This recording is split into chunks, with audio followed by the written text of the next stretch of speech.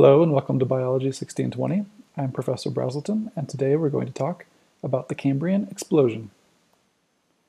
So far in this class, we have covered all of the major branches of the tree of life. We've talked about archaea a little bit, methanogens being our key example of archaea. We've talked about bacteria in various ways. We've talked about all of the different superkingdoms of the eukarya, including the algae and diatoms and dinoflagellates and slime molds. We've talked about plants, we've talked about fungi, and now we're talking about the animals, just one little branch on the overall tree of life. And we'll talk about the animals for the rest of this course. Here's our phylogeny of the eukarya once again. And what we want to point out now is that the sister group of the animals is the choanoflagellates. The animals, the choanoflagellates, and the fungi together make up supergroup Opisthocons. And in order to understand what animals are, let's just spend a few minutes exploring these weirdos called the choanoflagellates. Here's a diagram of a choanoflagellate cell. It's a single cell with a single flagellum, which is the thing that binds all of the Opisthocons together. And the flagellum is how the choanoflagellate cell moves around in its environment. The interesting thing about choanoflagellates, and the thing that makes them important for understanding the evolution of animals, is that they are colonial animals. So they are single-celled organisms, but single-celled organisms who can come together into aggregates and colonies. So first of all, it's important to know that choanoflagellates are heterotrophs. They feed by phagocytosis, as many single-celled eukaryotes do. They are mostly free-swimming, but they can also attach to a substrate by a stalk, which is what's being shown here. So they can be sessile as well as free-moving, and they can form these colonies. And that's a very interesting observation because of an image like this. So based on what I just told you, what would you say this image is showing? And I'll point out that here are many individual cells, each one with flagella coming out of the cells, and they have aggregated together into this group. So does that look like a choanoflagellate to you? I think so. Each one of these cells kind of looks like a choanoflagellate cell. But in fact, that's an image of a sponge, which is the first phylum of proper animals that we're going to talk about. So here's a diagram showing what we were seeing in that actual image of sponge tissue. Each one of those choanoflagellate-like cells is called a choanocyte in the context of a sponge because of its similarity to the choanoflagellate. Choano means collar. So both the choanoflagellate cell and the choanocyte of a sponge has this collar around the flagellum. The sponge uses the choanocytes to create a current of water that brings food into the body of the sponge. But the sponge is different than a choanoflagellate in that it has many other types of cells as well. So in addition to the choanocytes, it has actual differentiated tissues, each one with a specialized function. It even has an epidermis, like you would normally think of with animals. So this anatomy of a sponge has been used as really strong evidence for a while now that the choanoflagellates and this type of heterotrophic cell with a flagellum is the ancestral state of the animals. And the sponge is sort of like a transitional form between a single-celled choanoflagellate and a more complex animal that we normally think about.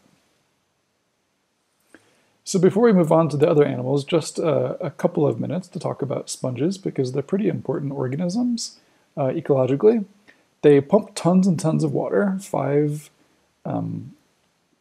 Every 5 seconds, they pump an amount of water equal to their own volume.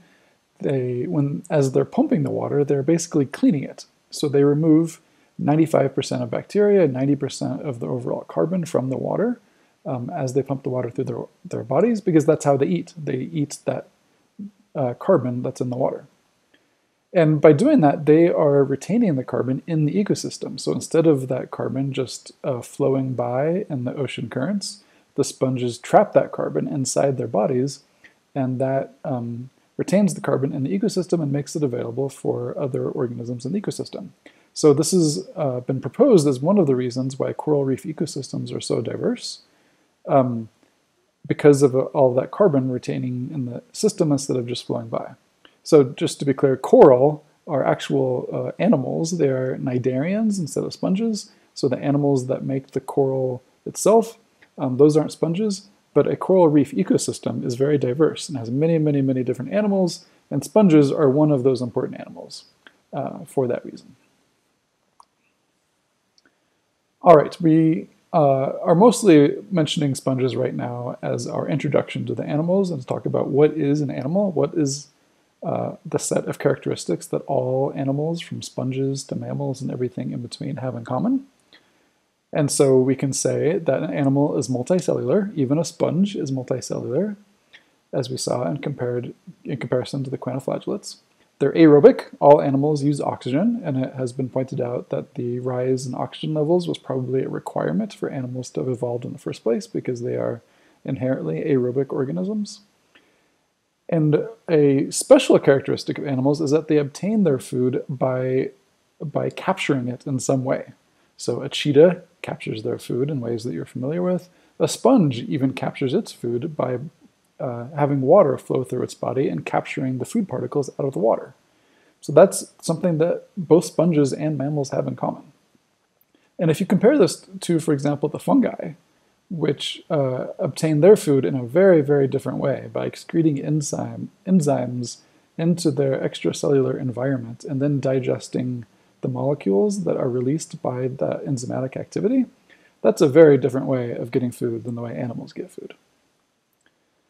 Animals are always mobile during at least one stage of their life cycle, so even though sponges don't move, they just kind of sit there, sponge larvae are actually free swimming and can move. So that's something that all animals have in common. All animals reproduce sexually. There are interesting exceptions, as always in biology, but those interesting exceptions are the exceptions that prove the rule. They had evolved from sexual ancestors, even if they don't have much sexual reproduction now. And more specifically, all animals use the diplontic life cycle. If you remember our three different types of sexual reproductive life cycles, animals are diplontic, which means that the adults are diploid and they produce haploid gametes, and those haploid gametes are the only haploid phase of the life cycle. So that's the opposite of the haplontic life cycle, for example. And finally, animals have specialized tissues that are derived from different layers that are formed during the early stages of development. And this is something we're going to talk about a lot more later in this lecture, but to introduce the concept to you now, you've probably seen a diagram like this once in a previous biology class, but as a quick review, all animals, of course, develop from a zygote, which is the single-celled diploid stage that forms during fertilization, or as a result of fertilization. The zygote undergoes some rounds of mitosis until you have about 8 cells. After you have about 8 cells, then you form this hollow ball that is called a blastula. So inside the blastula is this hollow sphere, and this is unique to animals. Other organisms don't, other multicellular organisms don't develop in exactly this way. And then most animals also then go through a phase that is called gastrulation, in which the surface of the hollow sphere, the blastula, pinches in and forms a more complex three-dimensional shape that then gives rise to the different germ layers that give rise to different specialized tissues and organs. So, for example, our circulatory system and our nervous system and our digestive systems develop from different layers already in this very early stage of development where it doesn't even look like an animal yet, but it's already setting the stage for those more complicated stages of development. And this is the thing that really makes animals different from all other types of organisms. Fungi, for example, do not develop in this way at all. They have the mycelia that grow in a very linear fashion, and they never have blastulas or gastrulas. Plants have things like germ layers, and develop in a somewhat analogous way, but it is analogous, not homologous. That is to say that plants developed their multicellular developmental stages as an example of convergent evolution. They evolved theirs independently from animals. So here are the animals. This is the phylogenetic tree that we're going to really study closely for the rest of this lecture.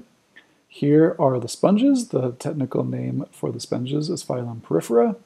And you can see that it is a basal branch. It is the ancestral, it is derived from this ancestral node, the last common ancestor of all of the animals. Other groups of animals include echinoderms, like sea stars, vertebrates, which includes us, mollusks, include snails, for example. Annelids are earthworms, and arthropods are a big one that includes all insects, for example. And cnidarians are things like jellyfish. And we are going to spend a lot of time talking more about these organisms. In particular, later in the course, we're going to really focus on the vertebrates for obvious reasons and on the arthropods. So as your self-quiz for this part of the lecture, I want you to think about what traits are shared by all of the animals on this tree. What are the things that all animals have in common, from sponges to vertebrates to arthropods? So answer that for yourself, and I will see you in the part 2 video.